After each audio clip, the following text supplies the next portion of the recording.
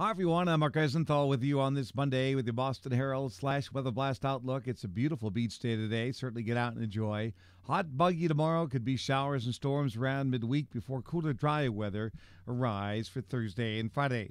So on this Monday, partly sunny, warm, 70s at the beaches, mid-80s inland.